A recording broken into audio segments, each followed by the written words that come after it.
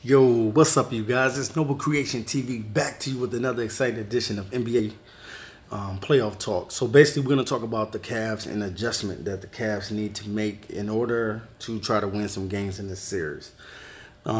Basically, what you basically have is a team in the Golden State Warriors who've been there and done that. You already know the history on it. I don't even have to talk about it. But I'm going to talk about right now from the standpoint of the Cavs and why they're not being successful. Number one, it started back with the trade situation. The Cavs don't have anyone that can beat their man off the dribble. They don't have any man that can create their own shot besides LeBron James and a little bit of JR. He can do it a little bit at times, and as well as George Hill a little bit at times. But you don't have a guy in Wade and Derrick Rose and also a little Isaiah. I think these guys should have probably been on a team still. I think these guys should have worked through whatever they was going through, the hard struggles of losing games in the beginning. Anywhere it go, LeBron still was going to make the playoffs, no matter what seeding he came in. And it doesn't matter what seed you're really in. It just matters if you can win when you get into the playoffs.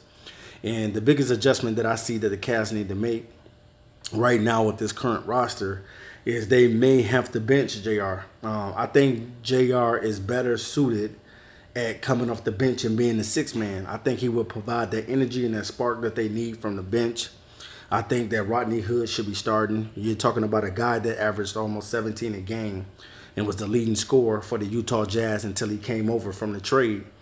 And they got to get Rodney Hood's confidence back, man.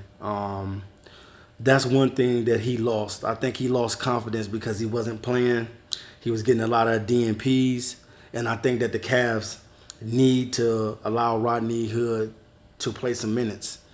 Putting the guy in, Osman, he ain't really doing anything. And I don't understand why they putting Osman in ahead of Rodney Hood anyway, because he's not a better player than Rodney Hood. I don't know what type of relationship or what's going on with him and LeBron, but whatever they're going through, they need to try to mend it. Whatever court relationship that they have, they need to try to mend it for these finals. The Cavs are not going to beat the Golden State Warriors without a team effort, and we saw that with the Houston Rockets. When Durant was coming to the hole, you had Clint Capella right there ready to block his shot, and the Cavs don't have that. That's one thing that the Cavs have not ever really had, is a guy that can consistently block shots. Now, Tristan Thompson is an energy guy, but he's not a shot blocker. He's more like a rebounder and alley-oop type of guy and putbacks, and can score down low. Tristan Thompson can score down low. And the thing about it is the Cavs have not, Tyronn Lue has not made an adjustment.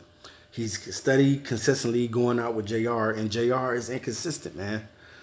He's scoring 5 points in the finals, and Klay Thompson is pretty much outplaying him on a bum leg. And it's crucial right now, especially for Game 3 on Wednesday. If the Cavs want to win at least a game in this series, man, they're gonna have to show up, man.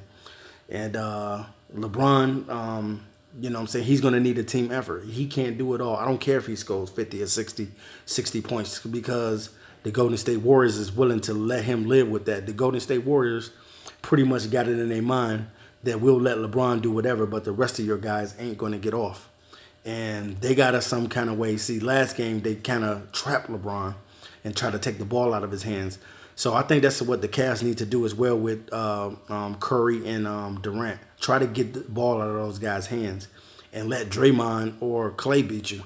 You know what I mean? You got to find, as a head coach, Tyronn Lue, you have to find a way to be able to get this team to get a win, because if not, this thing is going to be over real soon. So whatever differences that LeBron and Rodney Hood have, or whatever's going on, the Cavs need to allow Rodney Hood some clock time, because I think he would probably be better suited in these finals right now starting than it would be JR. JR needs to come off the bench and be the sixth guy. So, all right, guys, let me know in the comments section, what do you think the Cavs need to do as far as getting a win? All right, you guys, thanks for watching. Please like and subscribe. And this is Noble Creation TV. Peace.